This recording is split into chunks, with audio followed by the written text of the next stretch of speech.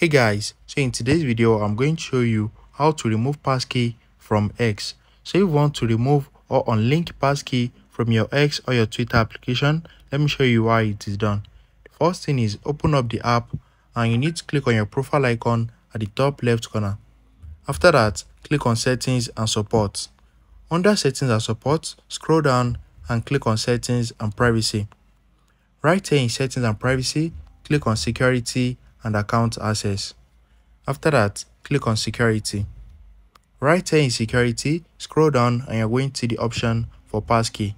So just turn it off. Once you turn it off, enter your account password and you need to click on confirm. And as you can see, delete passkey from your account. So click on delete a passkey and it's going to be turned off. So when next you want to log into your account, you need to make use of your username and password. If you found this video helpful, smash the like button and subscribe.